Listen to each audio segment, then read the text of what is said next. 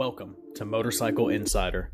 My name is Tristan, and this is your destination for information from inside the powersports industry, reviews, first rides, buyer's guides, and anything else you'll need to make an informed decision. If you like what you see here, please subscribe and share with your friends. Thank you for tuning in, and as always, ride safe out there. Alrighty, I'm gonna head up to the shop and go grab us a sweet little Aprilia.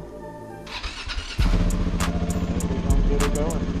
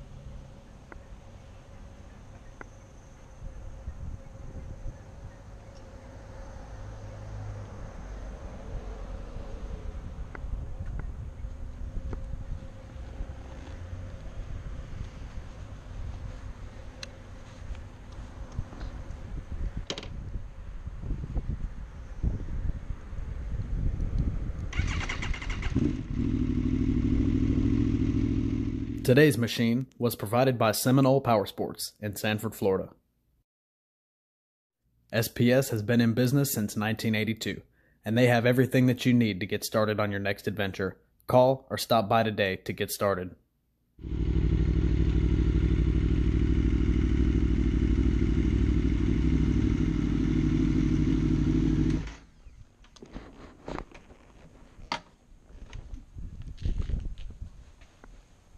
Today's machine is a 2012 Aprilia Tuono V4 APRC. APRC stands for Aprilia Performance Ride Control, and it was the nomenclature they used to describe this bike when it came out in 2012. APRC is an array of electronic rider assist features that range from traction control, anti-lock brakes, wheelie control, a quick shifter. Though this bike is from 2012, it shares a lot of similarities with the current Tuono. The same chassis carries the same engine with a few exceptions. The bodywork is basically the same with the exception of the front fairing, but now you can get it in an RR or an RF factory edition. This is a pre-owned machine, obviously being a 2012. It does have some aftermarket parts. It's got these nice shorty adjustable levers, bar end mirrors, which I am a fan of on this type of bike. Not every bike needs bar end mirrors, but I think they look good on this one. It's got some RNG frame sliders and a very nice Austin Racing exhaust. This bike sounds phenomenal.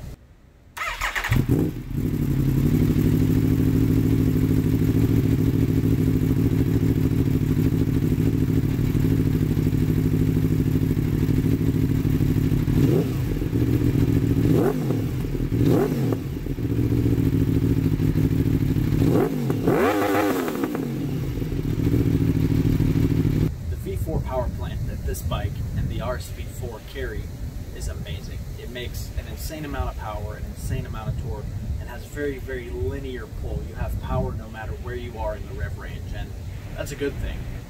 Whereas a lot of inline 4 race bikes like your ZX10, your R1, your CBR 1000, things like that are inline 4 cylinders, which make a whole lot of power up top and really not a lot below 6,000 RPM. This is much more noticeable in a 600 class bike because the bike feels really slow below 6,000 RPM.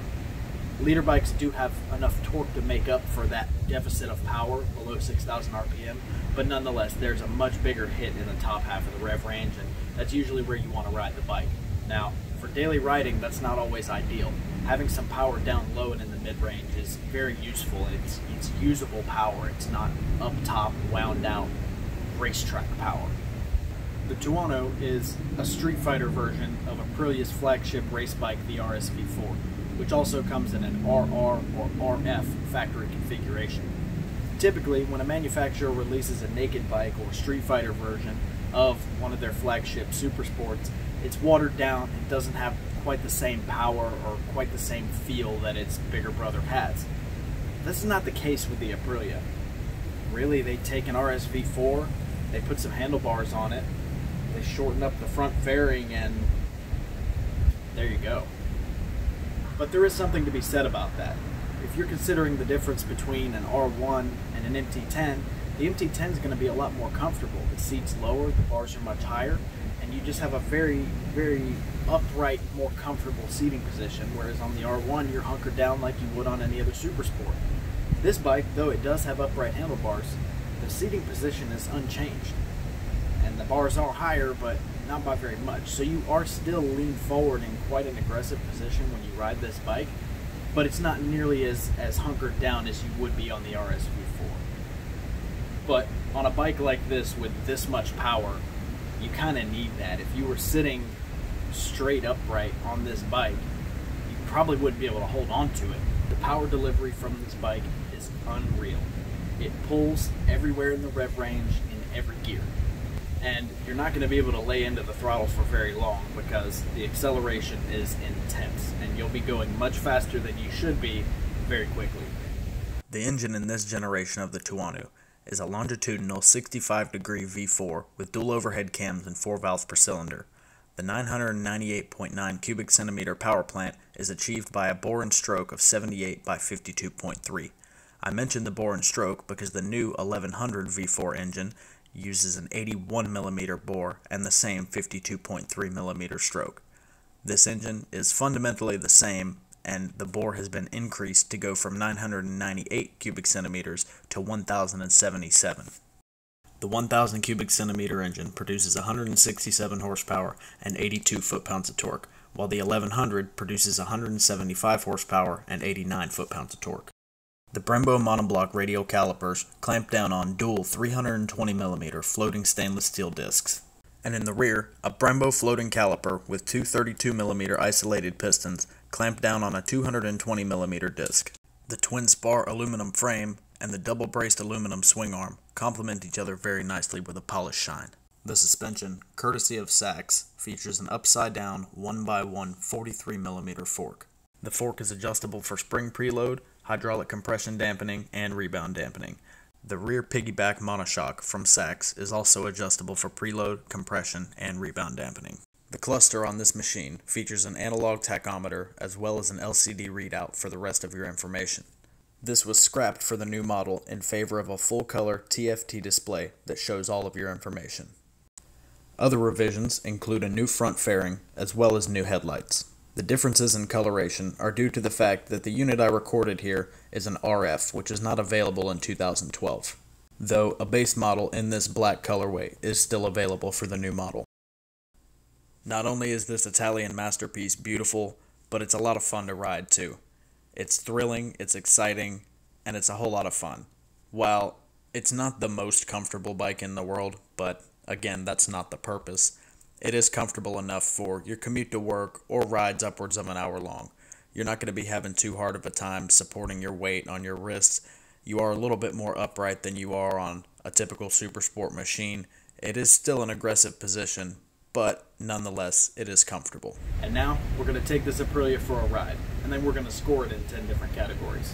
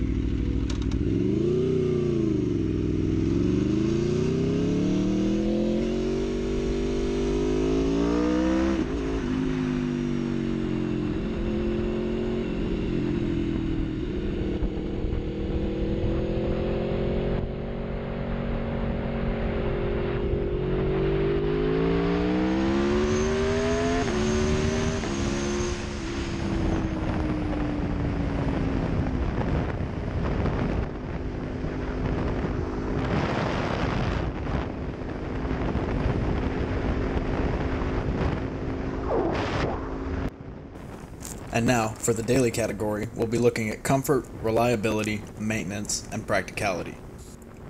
Now, as far as comfort goes, it's not the most comfortable bike in the world, but the seat is shaped nicely, the bars are in a good position, and the bike does feel like it's purpose-built from an ergonomic standpoint. You do need to be a little more hunkered down than you would on the typical naked bike due to the power and the insane acceleration from this bike, but nonetheless, comfort is going to receive a 6 out of 10.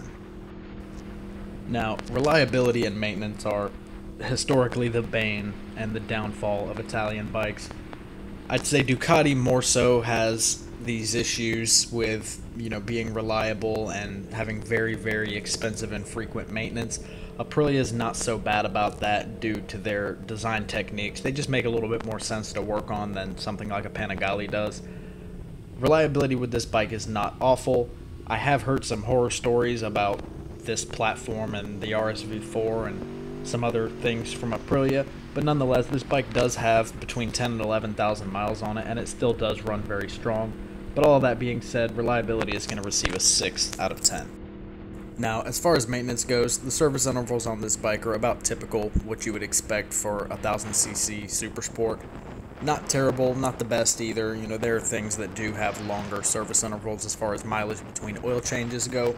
And maintenance like that, typical upkeep maintenance, oil change, things like that, are going to run about the same for every machine. There are some exceptions everywhere, but the problem when you run into high maintenance costs is if you have some kind of serious problem, and if there's hours and hours of diagnosis needed to hunt down a problem, that's when you're going to be losing a lot of money. That being said though, maintenance is going to receive a 7 out of 10.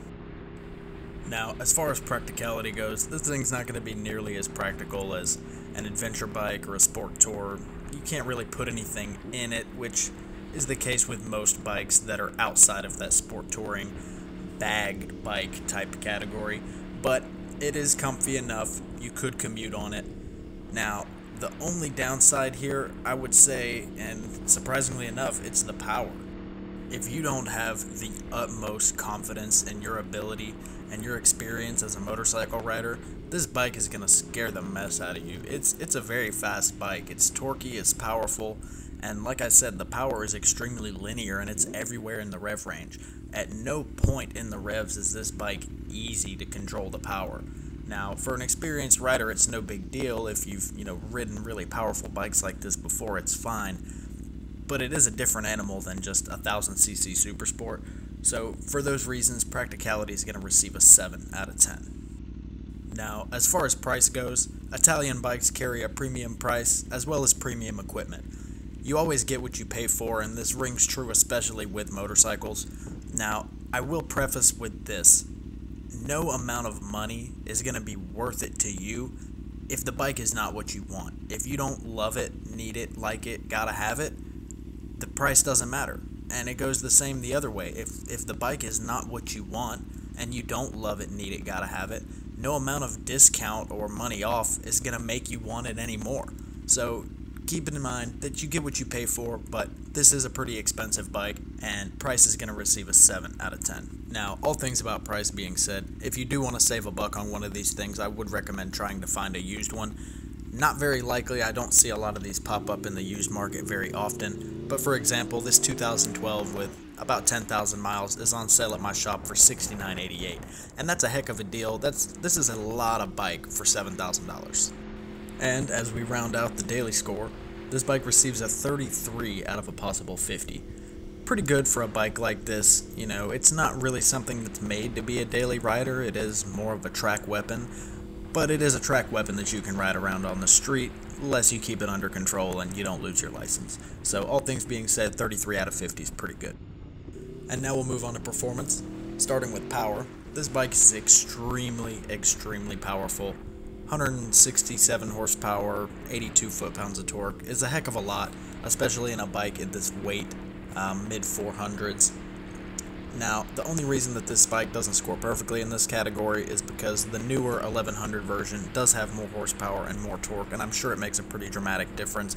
So, that being said, power is going to get a 9 out of 10.